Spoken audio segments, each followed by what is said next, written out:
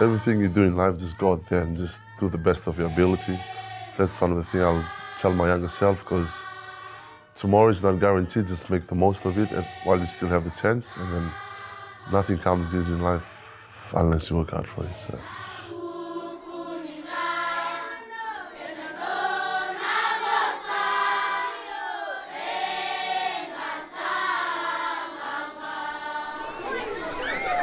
I remember back in 2020, I had this big injury where I can't walk for 2 weeks. And then I was just like, oh, yeah, this is it. And then I always reflect back on the struggle with my parents and stuff. And at the back of my mind, I always think, so if I give up now, then who else is going to support my family? So that's been my big motivation. Like, at the start, when I got scouted, I was 17 at the time.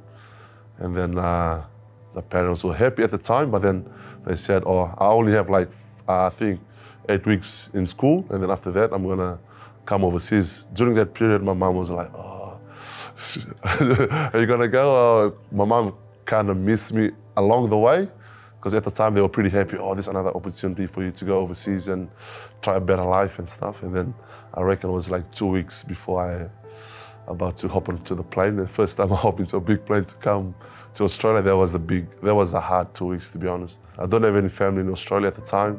I was 17 at the time, and then to leave mom and dad and all my siblings behind and try and achieve something, that was pretty hard. When they came to the airport, they left me, that was the hardest couple hours.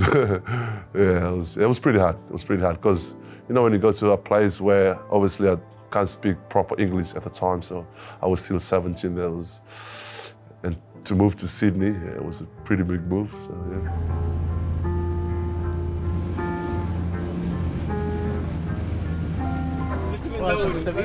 Yeah.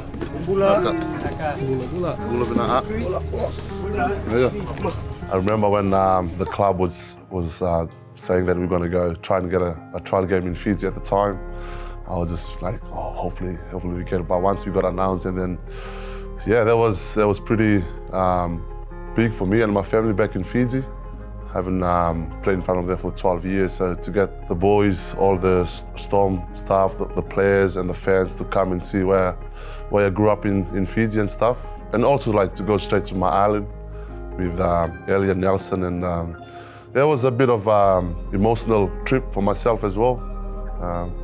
Growing up in Fiji at the time, I never thought I'd be here right now, and then for me to go back and see my family and my friends of what I've achieved so far in my career in rugby league, there was such a good feeling, but at the same time was very, very emotional. So pretty happy at the same time, that's for sure. So we were here. This is Nandi. We were here, and then we fly all the way from here to here. So that's the two biggest islands. 1, 2, and that's where we are. Brutal, eh?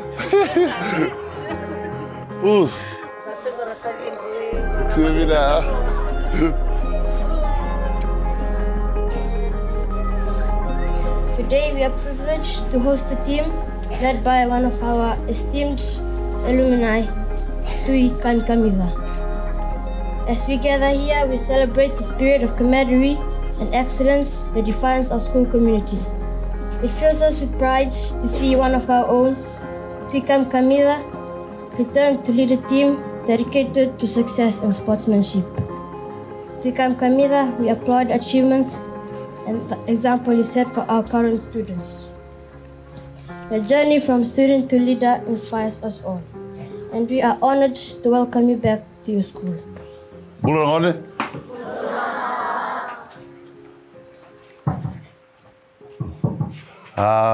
Taumanda, tora tini ngono bina ango, mo todo nda bosini vabili bina le besar bi toa valesiles, ngasbuli leu, nira ni sulbito ndanga na, mitula mai, ulan la mina basa oti, nungule stali Australia, au sa me erota club, era ni sulentanga na ngon tulingi tuni biti mituli skopa mandan ngu urul.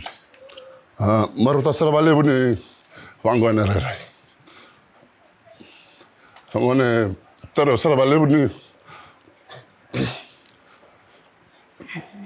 Ndula mi bangun down kumara. Demi reve una o tu pate mi sara ngone o so somo. Wul sara ba. I remember when I went there, I just pretty much just said like, look, at one time I was in a guy's shoes.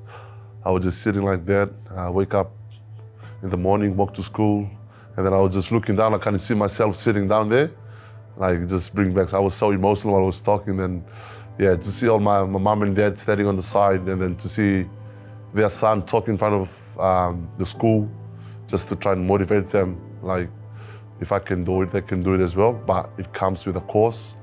Nothing comes easy unless you work hard for it. So I remember when I was growing up in Taveuni, I never came to the mainland when I was 11 years old. So I've been growing up in the islands the whole time. And then the only reason we came to the mainland because of studies. And then my mom, she's a school teacher, so she got transferred to the mainland. And then, but in saying that, I live a normal, simple life in the islands. Dad works in the farm, and then mom, she's a school teacher. So the way of life is pretty cruisy, Fiji time and stuff. So that's why I want to try and get the boys to come and experience the way of life while I was growing up. It's totally different from here in overseas.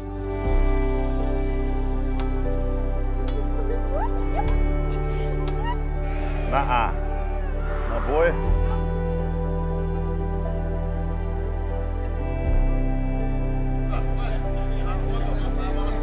I remember after we visited the school, we came back. We came back home. We're sitting down, and I was looking up. I can see my mom and dad sitting there. They were just like smile all over their face, and I was like, "She's so good." It's the best feeling seeing your parents like that, especially with what I've been through as a little kid, and get to share that with my mates. Like I went there with my mates representing the Storm, then for the club to come over and to organize that. Like, it's obviously Melbourne Storm, such a special club.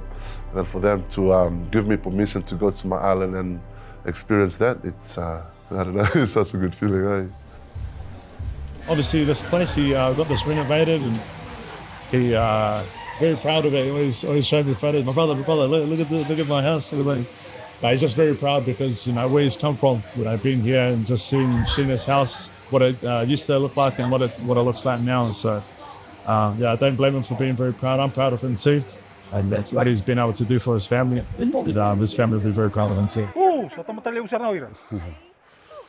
My old man is a farmer, and then the farm is just like, you have to walk for like a couple of hours to get to the farm.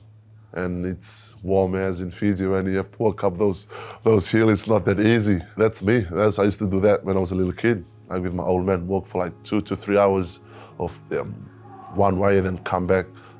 And then when I was over here, my old man was saying, "Oh, I'm getting old, like, I don't know if I can walk for that long and stuff." And I was like, "Oh, okay, sweet, no worries.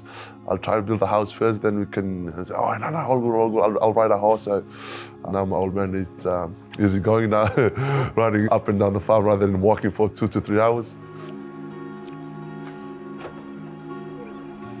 All these values that they teach me as a young kid is, one, working hard and care for people. And the third one is respect.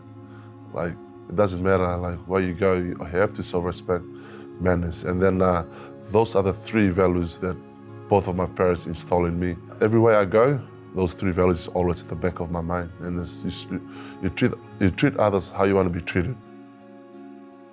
Every time I used to go these tough times, I always think about, so if I'm gonna give up now, who else is gonna support my family? Because I've got an opportunity for me to come here and try a better life, my family back in the islands, and for me to give up just like this after I've been through, nah, I won't do that. That's why I was just saying, like, when to be playing 100th game and come all those difficulties along the way, ups and downs, and to get where I am now, it's you just top it off, and to get my family there, seeing that they've done.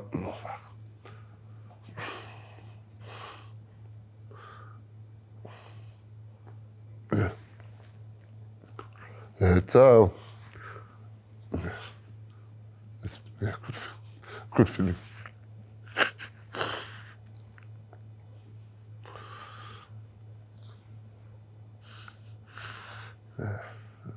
That's always been my motivation, is trying to support my family the best I can.